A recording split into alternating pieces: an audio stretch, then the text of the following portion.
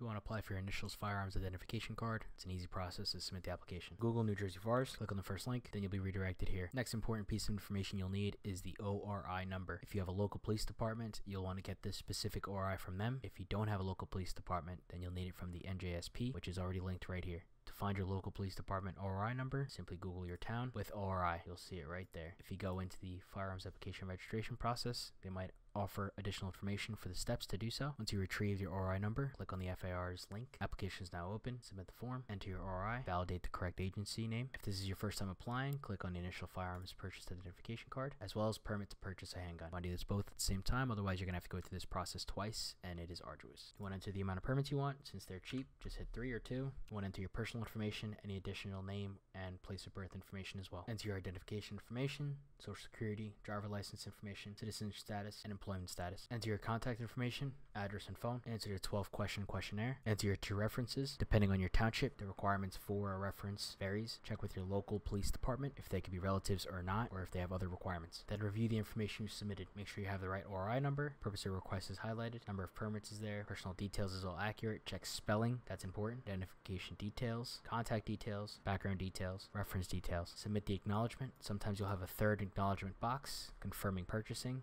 or pricing, when you pay or how you pay, and then hit submit. Check your email. You're going to get a submission confirmation of your application. Next things you'll want to do include bugging your references to submit their questionnaire. Also scheduling your fingerprinting. You should get email and details instructions on how to do that. Schedule that, get that out of the way. Other updates include your references submitting their questionnaire, your background check status, as well as your application status. If you receive your approved application, contact your police department or state police. Let them know you received it. Ask when you can pick up your permits and ID. They'll let you know when the best time to pick it up because it's not instant. They still have to print out paper. They'll also advise how you pay, whether it's cash, check, credit, money order. Make sure you ask so that you don't go there and have to leave like I did. That's it.